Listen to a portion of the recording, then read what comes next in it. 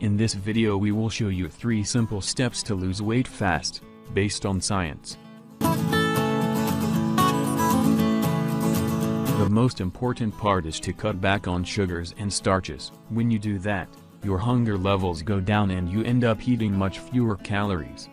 Now instead of burning carbs for energy, your body starts feeding off of stored fat. Another benefit of cutting carbs is that it lowers insulin levels, causing your kidneys to shed excess sodium and water out of your body. This reduces bloat and unnecessary water weight. It is not uncommon to lose up to 10 pounds, sometimes more, in the first week of eating this way, both body fat and water weight. Put simply, cutting carbs puts fat loss on autopilot. Removing sugars and starches, carbs, from your diet will reduce your appetite, lower your insulin levels and make you lose weight without hunger.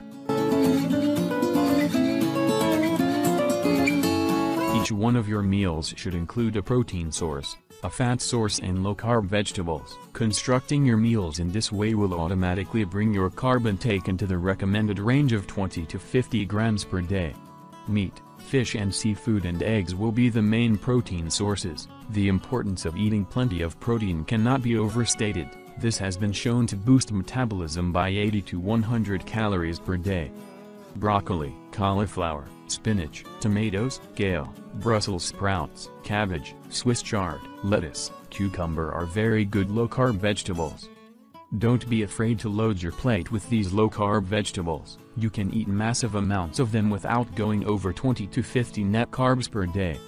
Olive oil, coconut oil, avocado oil, butter are the main fat sources you can add in your meal. Eat 2 to 3 meals per day. If you find yourself hungry in the afternoon, add a 4th meal.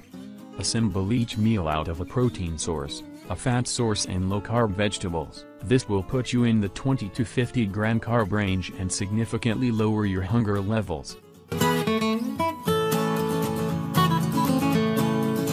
You don't need to exercise to lose weight on this plan, but it is recommended. The best option is to go to the gym 3 to 4 times a week. Do a warm-up and lift some weights. If you're new to the gym, ask a trainer for some advice. By lifting weights, you will burn lots of calories and prevent your metabolism from slowing down, which is a common side effect of losing weight.